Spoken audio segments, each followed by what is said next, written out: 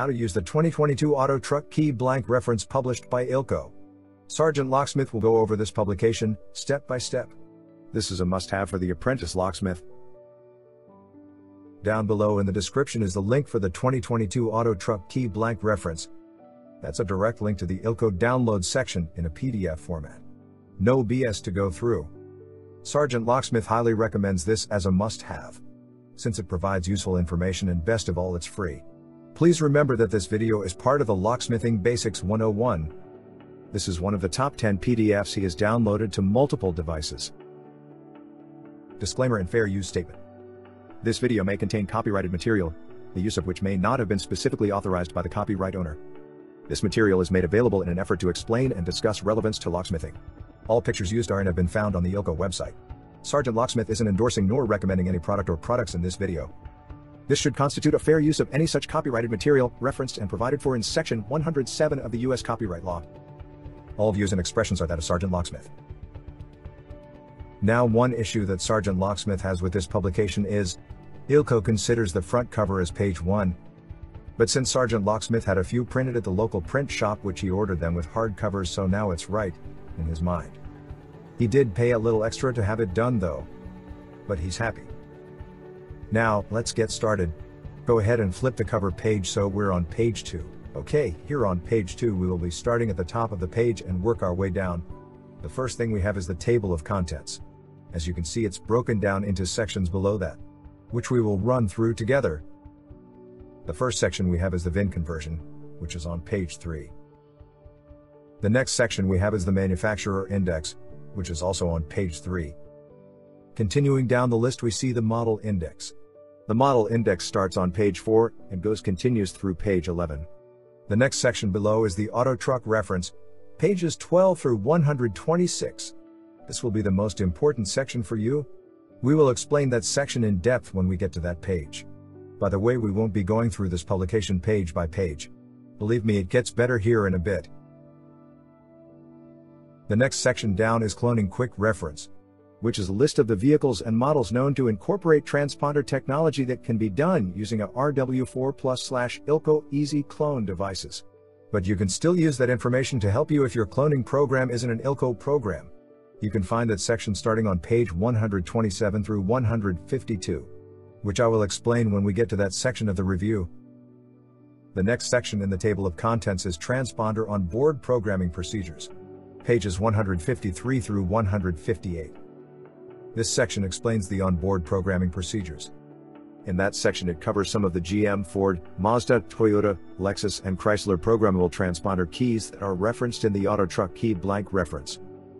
This section covers how to add duplicate keys in some of the programmable remotes. Remember, this is a guide to help you. The next section in the table of contents is Transponder Keys. Ilco has actual drawings of their transponder keys for the US market. Please remember, it's not to scale. From pages 159 to 171 you will find these pictures along with other information. We will go over that as well. The last section in the table of contents section is the Transponder Glossary Terms on page 172, which is not the last or the rear cover page. The glossary mainly consists of Ilco products. It does touch other transponder terms words lightly. It's a helpful guide of terms as a locksmith you should know and become familiar with. Now, the last thing on this page is the How to Use Auto Truck Key Blank reference. As you can tell, it's in the middle of the page. You can read that on your own time, if you please. But SgtLocksmith is going over what they have and adding some of his knowledge to this as well, plus some helpful tips. For this demonstration, we will continue to use a 2010 Chrysler Town & Country as it was used in the American Key Supply website training video. Link is at the end of this video. Spoiler, it does have a hidden feature. Plus, we will be using the 2010 Chrysler Town & Country in upcoming how-to videos. P.S. It's another free tool for the locksmith to use as a reference. I would recommend that you download this and watch it while going through the 2022 Auto Truck Key Blank reference. If not, that's okay. SgtLocksmith has done this video to go over it and give you the viewer enlarged pictures, so when you do use it you'll know what you're doing. Also remember that this is a publication from Ilco and it's geared towards Ilco products. Let's get started now.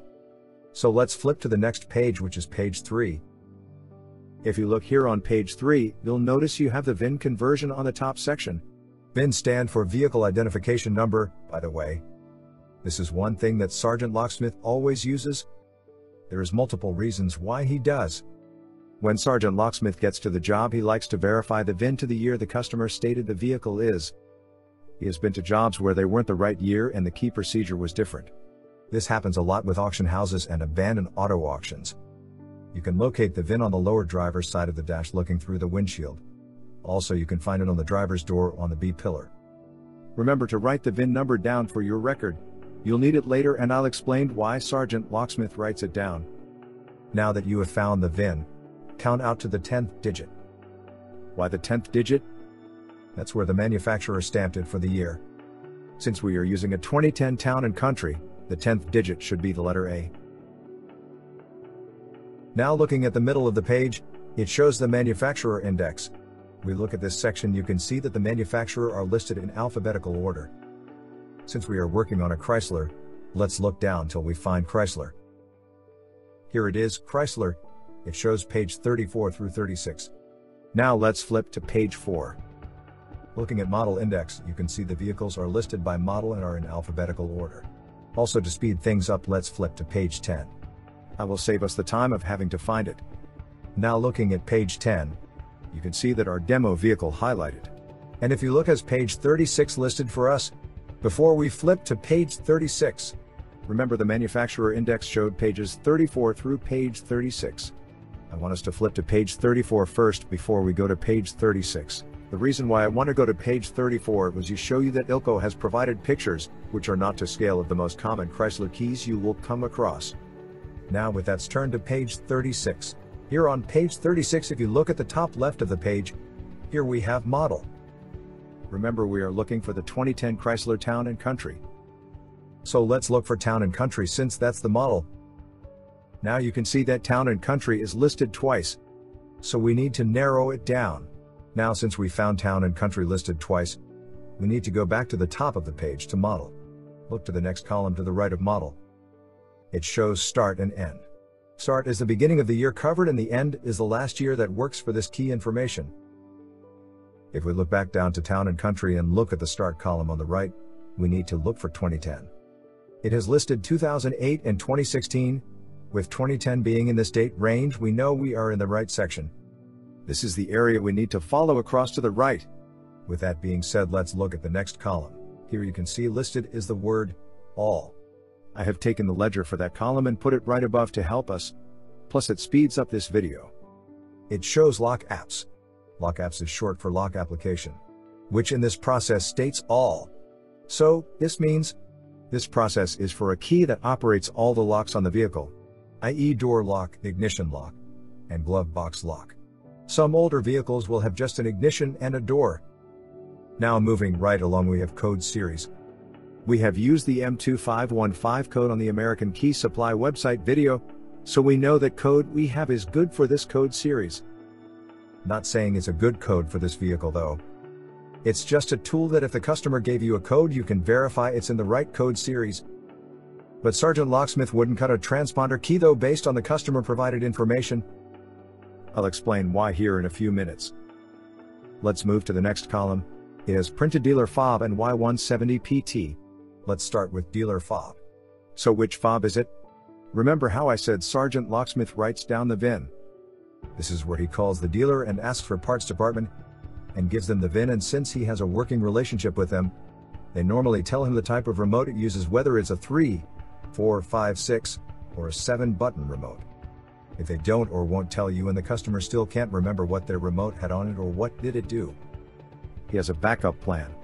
Now this isn't a promotion for this product, but American Key Supply has a generic fob that's pretty much build a fob kit. One circuit board and you program it and place the proper pad on it and good to go.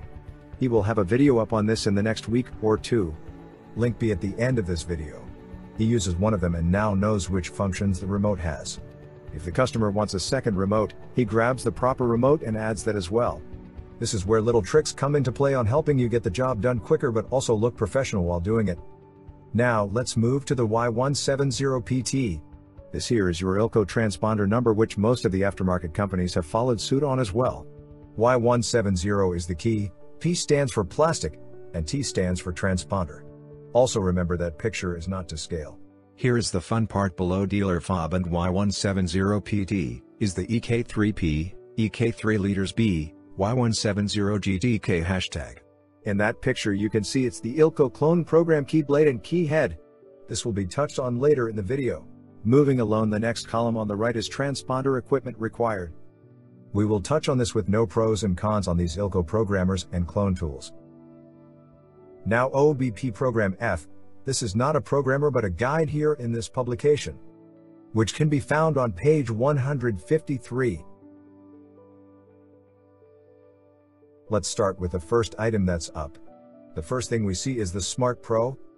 The Smart Pro is a state-of-the-art vehicle key programmer that provides fast, easy and intuitive programming via the graphical user interface. Next, we have the TCP, or known as T-Code Pro. This programming tool is for servicing vehicles when all keys have been lost, cannot be cloned, or the manufacturer doesn't allow programming keys through onboard programming. Comes loaded with all software released by Ilco through specified date. Fully upgradable for future software releases by Ilco. Moving along, we have the MVPP, also known as the MVP Pro. This programming tool is for servicing vehicles when all keys have been lost, cannot be cloned, or the manufacturer doesn't allow programming keys through onboard programming. Comes loaded with all software released by Ilco through specified date. Fully upgradable for future software released by Ilco. This is a pay-per-use tool. Now the next Ilco programmer we have is the TKO. This programming tool is also for servicing vehicles when all keys have been lost, cannot be cloned, or the manufacturer doesn't allow programming keys through onboard programming. This also comes loaded with all software released by Ilco through specified dates. Fully upgradable for future software releases by Ilco. The following programmer we have is the SDD. Silka Diagnostic Device. This is a specially designed diagnostic tool capable of adding new transponder keys to a vehicle using the OBD port. The SDD quickly and easily originates new keys even when the customer has lost all existing keys. Designed and programmed to fit the needs of North American automotive key. The next one we have is the W4 Plus. This cloning device for automotive transponder keys. It is a stand-alone computer that allows cloning of fixed code transponders, Texas Instruments encrypted transponders, and Philips ID46 encrypted transponders. Also identifies the presence of a transponder, transponder type, ID and manufacturer.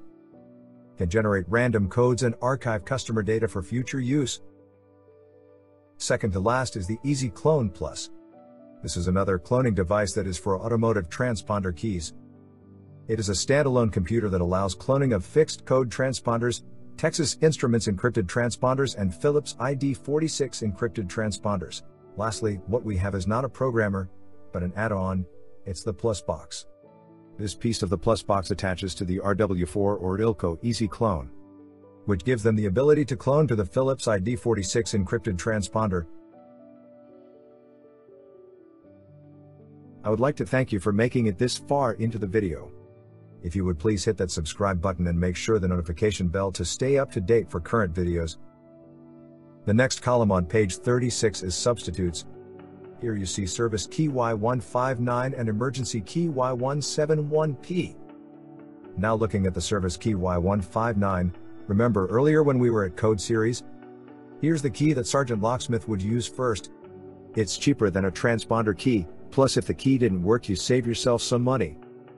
If it did work you can tell the customer that it's an emergency key to open the door and stress to them not to try starting the vehicle with it.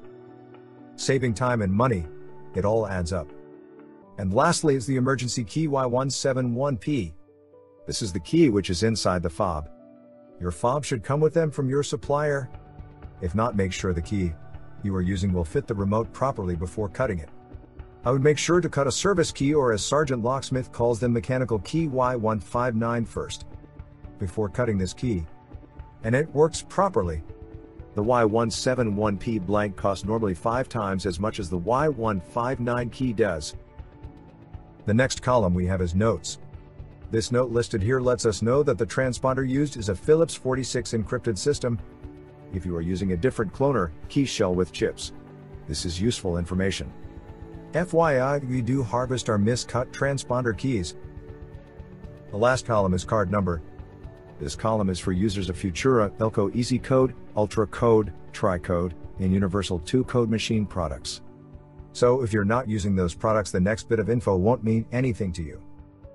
Where no card number is given, either a suitable card number does not exist, or the key in question cannot be cut on the above listed equipment. Where more than one card number is listed, more than one possible card exists. The correct card is dependent upon the key blank number required for the vehicle in question. In rare instances like the Kia section includes an example, in order to conform with code information as originally released by a manufacturer, the Ilco card number requires reverse order depth numbering. In other words, the smaller depth bit numbers are deeper cuts than the larger depth bit numbers. On affected cards, if your source for byting information utilized conventional depth numbering, smallest depth number equals shallowest cut, you'll have to invert their depth numbers before using the listed card number. Ilco has no control over how others publish code information and assumes no liability for keys miscut as a result. With that being said, use the cheapest key for your test key, service key, or mechanical key. Now let's turn to page 132. In this section we will be going over the Ilco cloning quick reference. This will be quicker since we know how to use the format in this publication. This is done in manufacturer alphabetical order following by model alphabetical order. The first thing we have in this column is model. Again, we see town and country shown twice in that column. But remember earlier in the video we had the same issue, so let's move to the next column. Next column shows years. With our vehicle being a 2010, we will use the 2008 through 2016, which is the top one. From that column we will move to the right. Next, we have head. That is the Ilco clone head. Please keep your mind out of the gutter. In the head column it has GTH hash, which is shown here from page 162. This prefix refers to a modular head that contains a transponder, used for cloning transponder systems that utilize both Texas Instruments and Philips encrypted. Next, we have blade, which is the EB3TY170. This prefix refers to a key blade with a molded plastic U-shaped bow that is used with an electronic head to complete the electronic clone key assembly. Now continuing on to the next column we have is the key assembly. Y170GTK and Y170MHK. The GTK and MHK prefix refers to a full modular key assembly that includes a head GTH and blade EB3. The next column we come to is lookalike shell. The Ilco lookalike remotes is their name for their automotive remote product line. And as you can see, it doesn't show anything. Remember on page 36 it showed dealer? Ilco doesn't offer these remotes. Let's just go to the next column and we can see transponder. For some reason it's blank, but again on page 36 it's listed as the transponder column. It listed as a Philips 46 encrypted system. As you notice, Ilco seems to omit or repeat a lot of the same information in this publication. Lastly, the last column is transponder equipment required. I will spare you the time and misery of me repeating what is listed since we went over it, and guess what, it was on page 36 as well. Now let's turn to page 153. This is the beginning page of transponder on board programming procedures. Remember on page 36, in the transponder equipment required column had OBP program F. This is that section. So let's flip the pages until we find the letter F. It's here on page 155. The top section. But lucky for us, we won't be going over this, by the way. Let's go ahead and turn to page 159. This section is cloning compatible key blanks. This gives you a picture which aren't to scale of keys that can be cloned with the Ilco programs. It does help you know what you can clone with whatever clone program you use. Now this is really basic locksmithing, but this slide here is geared to help. If you look at the top right of the page, you see that saw blade and square block symbol. That is the symbol used to show a special duplicator, which is shown here. Also, here's a trick: if the key blade looks like a popsicle stick, it needs a duplicator like this or similar. Please remember not to use this duplicator if it has that symbol. This duplicator is used for automotive groove keys and most house or commercial keys. Now, one of the bigger issues that SgtLocksmith has with this publication is, it looks like Ilco didn't proof this very well. These are some of the errors that they missed, but can throw of an apprentice. Let's look at the top right of page 169. This publication has 177 pages. So where is pages 224 to 229 and the same with 180 to 199? Now page 170 has the same issue as page 169. And lastly page 171. This page has the same as the previous two pages. Now, I know we most likely have some errors in this video. But for two old locksmiths with over 50 years in the field, do you think we have people who do these videos? Lastly, page 172 is our transponder-related glossary terms. If you plan on using Ilco programmers or clone system, I would suggest that you remember this page since it will be the most useful for you. Now, it is helpful with general automotive transponder system terms, system components, and transponder components definitions. These are terms you need to know as an automotive locksmith. Here is where SgtLocksmith thinks Ilco went wrong. Yes, we know it's 2022.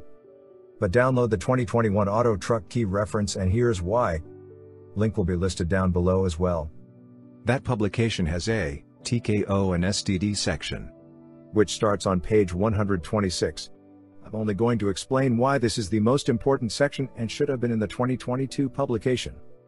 First thing is system. If you have an older programmer or try to program a vehicle and it won't auto-recognize what system the vehicle has, this lists them for you. Some have more than one, as you can see. The second thing is the key section. It shows you plainly what key is needed. Plus, if you are getting started with your own company and need to know what transponder you need to stock, this helps. Lastly is notes. It does have very helpful notes. Example, the Chrysler Sebring convertible needs to be programmed under Sebring 4-door 1999 through 2006. The more resources you have, the better prepared you are. Hey, I would like to thank you for watching till the end. SgtLocksmith will be releasing more how-to videos that are step-by-step, dealing with different publication from free to purchased publications. This is being done to help the apprentice. If you see the E4 Mafia symbol in the bottom right corner of our videos, that means a hidden link is in the video. Those videos are in a series called Legal but Morally Questionable. If you have questions, feel free to email us or leave a comment below. Remember SgtLocksmith's saying 1 is none and 2 is 1. Thank you for watching. Don't forget to subscribe, like, share, and comment down below.